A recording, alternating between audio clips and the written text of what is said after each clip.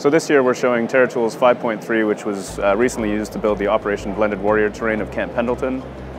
This is being shown across a lot of booths here. We've built the VBS3 terrain as well as the open flight terrain that's being used by a lot of integrators, and it's being used in VBS Blue as well.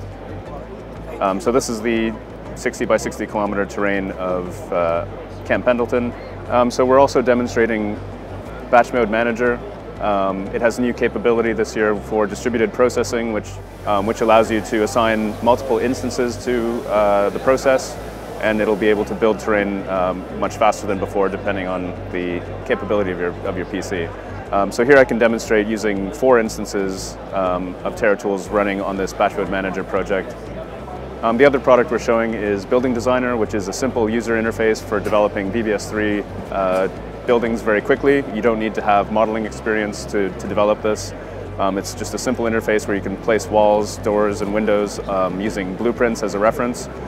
Then you can preview the model very quickly, and when you're ready for it, you can simply export to VBS3, and it provides you a fully functional VBS model for your VBS terrains.